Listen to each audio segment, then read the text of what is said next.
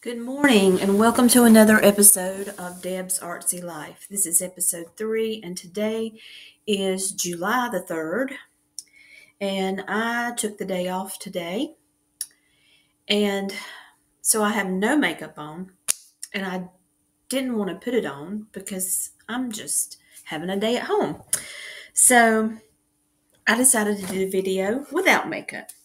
I'm working on so many things and I just keep ordering yarn. I got more colors of the basics because it was on sale. So I ordered a royal blue and an aqua and another of each of these beautiful colors. So what I'm doing with them is I am making this blanket for my daughter's grandmother, my ex-mother-in-law, who is in the nursing home. So this will be like a little throw for the foot of her bed. I don't know if you can see it, but this yarn complements these colors of basics so well. This is line brand Heartland. Well, here it is. Let's just look at it. Black Canyon Tweed. And I love, it's got all those little flecks in it that are the color of the basics yarn. So I'm working on this morning. I've got only about 2 billion things that I want to be working on. And there's never enough hours for me. But I'll show you all the things I've been working on. My brain just can't do one thing at a time. This is a knitted scarf that I've been working on. I finished the one, I think I showed you in my last video, I finished the one with the that Melody Weed gave me at the Fiber Festival. This is yarn that I purchased from Amazon because it is so beautiful. It's called Bluegrass, and I can't find it in stores. I've only seen it on Amazon. But it's 20% wool and 80% acrylic. It is washable. So anyway, this is just the garter stitch, just the knit stitch. And I was able to join my yarn in with no problem, to join in the second ball. So that was an accomplishment. And I've managed to do this without any huge mistakes. So that's another accomplishment. Now, this is something I'm knitting. And this is my second try on this. And this is, I've been practicing the stockinette stitch for a while. And I have mastered it on this little swatch here. I'm very proud of this. This is the knit stitch border so that it doesn't curl, because I did a project and had gotten pretty far on it. It was a scarf. I guess it was going to be a scarf. It was using that, it was using this same yarn. And I was doing it and I had gotten pretty far and it was curling because it has to have some type of border to keep the stockinette stitch from curling in on the sides. So I just frogged that. And this is Yarn Bee Chunky. Yarn Bee something chunky. I don't know, but it's so soft and squishy. And I love it. And I went up a needle size to 6.5. It calls for 6, but the 6.5 just worked better for me, at least. And so I've been working on that. The problem with knitting is I can't watch TV and knit at the same time because I have to pay attention to what I'm doing. Now, for my yarn acquisition, I am so excited. I went to Winston. Well, I shouldn't. Anyway, I went to Joann in Winston. That was my big thing with my friend, and we hadn't done anything in a while together. So, well, in years, We had the best time Friday. I took off work Friday, so it will be a 5-day weekend. I don't have to go back until Wednesday. So I'm excited. But this is what I wanted to get at Joann's. And guys, I got such a deal on this. This yarn was priced at $11.99 a skein, which I would never pay that much. I just would not. But it is so soft and so squishy. It's Karen Colorama Halo, the perfect phasing. And I absolutely adore this color. It's called Amber Ocean. But I got 4 skeins of this, and they let me use the coupon twice. I had a 60% off coupon, and I was able to use it twice. So I got four. Well, okay, this is what happened. First, she let me use it twice, and I got 2 skeins, and these 2. And then she gave me I got another coupon for 60% off when I checked out. So I went back and got 2 more skeins and used the other 60% off coupons. So these are priced at $11.99, and I got them for a little over $4 a piece. And I am so excited because I got all the colors that I really wanted. I got the Sea and Sky, which is exactly what that looks like. It's just gorgeous. And I love greens and blues. And then I got the Ivy and Olive. And I think you could actually use these 2 in a project and then these 2 in a project. This is the Amber Ocean, and this is the Magenta and Mandarin. So I am thrilled with these. They are so soft and squishy, and I can't decide, though, if I'm going to knit. My plan, I think, is to knit maybe a blanket scarf. I don't know. I need to practice my knitting skills, so that's probably what I'll do with this. Okay, and my other project I'm working on is, it's just ridiculous. I'm working on a blanket for the front bedroom in these colors. And I have got this huge bag full of yarn, Premier anti-peeling, everyday worsted. And here's the next square. And I'm joining as I go, but I'm not using a joining round. I'm using different, I'm doing 10 round squares. And so I don't know how that's going to look. I'm thinking about doing the little daisy centers. And I think I will incorporate that somehow. This is a whole different yarn, whole different project, but that's the idea. Okay. The other thing is my artwork. I've got, oh my goodness, my daughter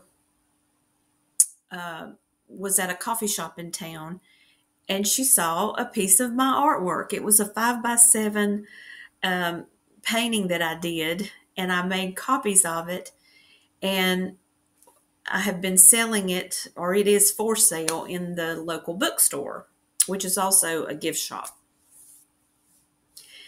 And it just thrilled me that she texted me a picture of it, and she was like, "This is my mama's." And it was one of my paintings that they had purchased at the gift shop and put in their coffee shop in town. And that just thrilled me. So it motivated me, because I used to do these little 5x7 pieces of artwork, usually still lifes, just totally from my imagination, not from, I didn't draw from life. I drew from memory, because I love teacups and books and cozy settings inside the home. That just makes me happy. And teapots and, coffee pots. And so I was doing a lot of those and selling them a few years ago, and it motivated me to want to get back into that. So I've got a plan in the next 2 days to cut a bunch of 5x7 pieces of um, paper from this huge amount of paper that I've got under my couch. So I just need to cut it into 5x7 pieces so that I can work on some more of those little. My favorite way to work is small. I mean, because it's doable. I can do it. Excuse me while I put that back under the couch and get it where the dog can't get it. But anyway, or the grandson, more importantly. Um, I love doing those little 5x7s because they're small and they give you it's just like the granny squares. You get this great sense of accomplishment, but you don't have a lot of time invested in it. And you don't have to sell it for such a large amount of money because it's small and it's a neat little card for somebody to pick up to give to somebody. So anyway, I want to do more of those. And I'd like to share that process maybe with my tutorial phone stand. But again, there's just not enough hours. Work has improved greatly. I think it will improve greatly, and the stress of that is not going to be so much. And so I hope to continue this channel, but it's been a great diversion from the work situation. And then once work got better, or once I, oh, good grief, I don't even know what I'm saying. Anyway, I struggle with doing a channel because I'm afraid of success. I mean, like if I had 100 subscribers, I would just feel like I had to, satisfy them with content and do this on a consistent basis. So I don't know. I feel the pressure once I start, but I love sharing and I love, I love it. So maybe I'll continue. It's kind of in the early stages and I'm just feeling my way through. So anyway, making no promises. I saw this lady who started a YouTube channel during the pandemic, and now she has like over 100,000 subscribers. And I thought, oh my gosh, that would scare me to death, because then you would feel like you were indebted or you were responsible to entertain and to inspire and to educate, or whatever your YouTube channel's about, all those 100,000 people, and that would freak me completely out. So I don't know how long I'll do this, and I don't fully know what the purpose is, but it's fun right now, and as long as it's fun, we'll keep going. I've been buying knitting needles like crazy. Look at this. I have got the knitting needles, okay? I've got circular needles, which I haven't learned to use very well, and I've got every imaginable size of straight needles. But anyway, I'm having a lot of fun with those. But today, what's speaking to me is these beautiful bright colors of basics yarn. Oh my gosh. This right here is so me. These are my colors. Bright, bright, bright, bright. And this pattern is just making my heart happy. So I'm trying to decide, do I work on this today? Do I cut out 5x7 pieces of paper?